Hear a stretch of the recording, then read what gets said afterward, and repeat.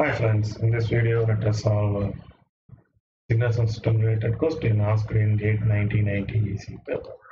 Right, so the question is, what they are asking here is the magnitude and phase function for a distortionless filter should be respectively.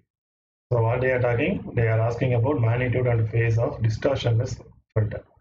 See, we know the channel is acting as a filter. So when you transmit x of t, when it is received by the receiver, we should get the same thing after some delay, right? Whatever we transmit, you take some time, it may be nanosecond or picosecond, but after some time only it will be received. If it is distortionless, means whatever we have transmitted, that should reach. So x of t I transmitted, x of t minus t, that is received. So in between what I have is channel, right? So this is input, this is output. So I have to find what is the nature of this. So magnitude and phase. So I have to go for magnitude response, right? So h of omega I find. So you take what is the Fourier transform of y of t. Okay, h of omega is nothing but we know. Okay, sorry. So I need to find the channel response. What is the magnitude and the phase response? H of omega is equal to Fourier transform of output divided by Fourier transform of input, right? So that is the thing we have to know. So what is my y of t? My y of t, as per the problem, y of t is equal to x of t minus t. Take Fourier transform, what happens? Y of omega is equal to x of omega.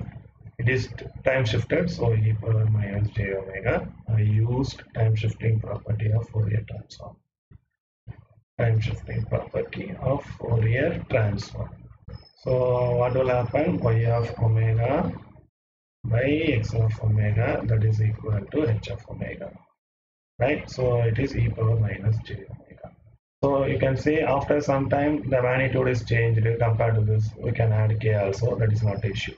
So if you take k, it is k.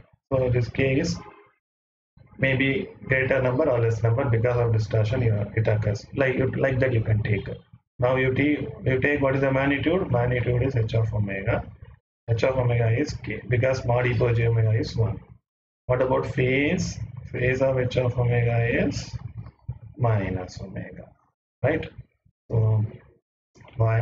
We know phase is this is magnitude. It is not contributing to the phase.